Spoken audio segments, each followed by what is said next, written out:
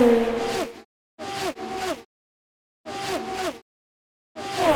know, if you went to that bookshelf and got out a dictionary and looked up dance talent, you'd find James Hinchcliffe right there. It's a story of you can do anything you set your mind to. I came in this with zero dance experience, and I didn't come in here from a sport where dancing's a very prominent part of what I do.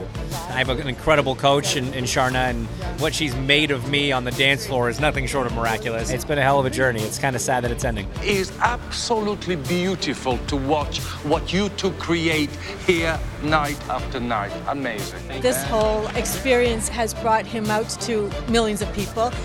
More importantly for him, though, is it's brought IndyCar out as well. He says, if I gained one more fan to IndyCar through all of this, he says, I'm happy. But being in the race car is when I'm most at peace. Ironically, it's what slows me down.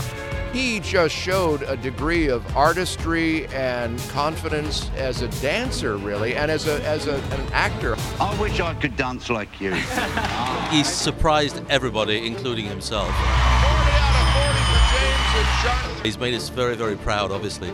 The winners and new champions of Dancing with the Stars are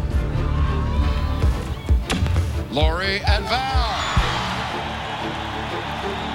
Oh, so close, man. That's how it goes sometimes, but you know, I think coming into this, no one expected me to be able to be anywhere near this, and it's honestly just through her hard work and creativity and choreography and all the rest of it that she took this lanky Canadian racing driver and made him look like he was kind of able to almost dance a little bit. I just know I'm never going to hear the end of this from Elio.